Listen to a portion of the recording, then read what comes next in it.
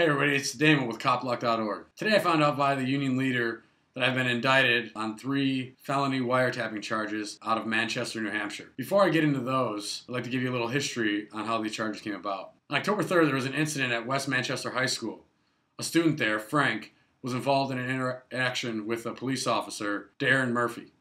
Another student, Michael, decided to film the interaction because about a week prior, he had received a DVD from myself and Pete highlighting copblock.org videos. That night, Mike and Frank came to Pete and I and showed us the video. I shot a short interview with them and published the video online. To round it off, I also made a phone call to the Manchester Police Department and the high school itself. Fast forward a couple months later, Frank has gone through expulsion processes. Michael has been targeted with more police interactions due to a fight between him and another teenager. And now I am facing 3 felony wiretapping charges. In my opinion, this is just an attempt to hide from the lack of accountability. Officer Murphy never missed a day of work. The high school has gone on to ban copblock.org from being viewed on its computers, as well as any swag or t-shirts on its property. To my knowledge, Darren Murphy has yet to face any punishment at all, as well as any faculty who were shown in the video encouraging Michael to delete evidence of a possible crime. I had tried to walk away and I was harassed by multiple teachers and the principal.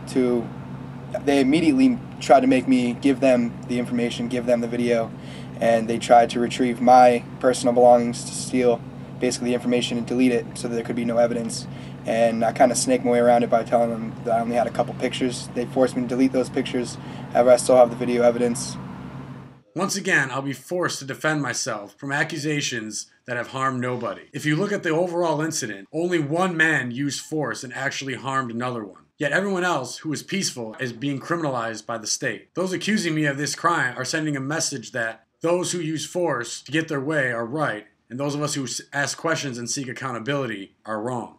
I think this goes to show just how sad the justice system is. Instead of looking at everyone individually and justice being blind, the system has protected its own and criminalized those who are trying to hold them accountable. If you believe that information should be free and that public officials' actions are transparent, call the Manchester Police Department or the Hillsborough's District Attorney's Office. Let them know your thoughts. Stay tuned for more at copblock.org.